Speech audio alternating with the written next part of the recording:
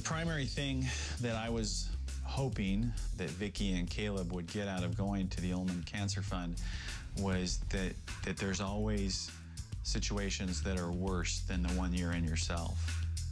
Hi, guys. Hey, how are ya? Hello. Hi, Welcome. I'm Kelly. Caleb. Nice to meet you, Caleb. I'm Brock. Hi, Vicki. I'm Kelly. Nice to meet you. Hey, Vicki. I'm Brock. We had noticed with Vicki that there was a sense of selfishness. And so what our hopes were that she would be able to do something without thinking about it's about me, me, me. Caleb, right? I'm going to have you come in the back with me and help with the storage. Some of the work that Caleb and Vicki were going to be participating in had to do with office jobs that would help the support staff for the foundation.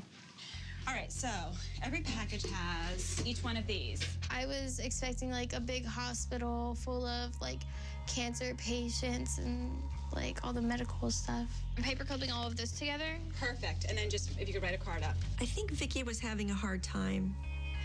She seemed to just kind of be half-hearted into the experience.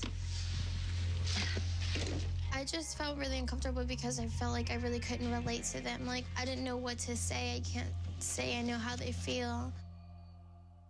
I'm going to have you hang a couple shelves. We're going to go right around. Caleb was busy working. I heard him engaged in conversation the whole entire time. You think you're looking at going to college, or? I'm gonna be a firefighter. Oh, really? When you think about the people with cancer that have problems. She was diagnosed with Leukemia. And she survived. It makes you feel like the problems you have at home, that they're like nothing.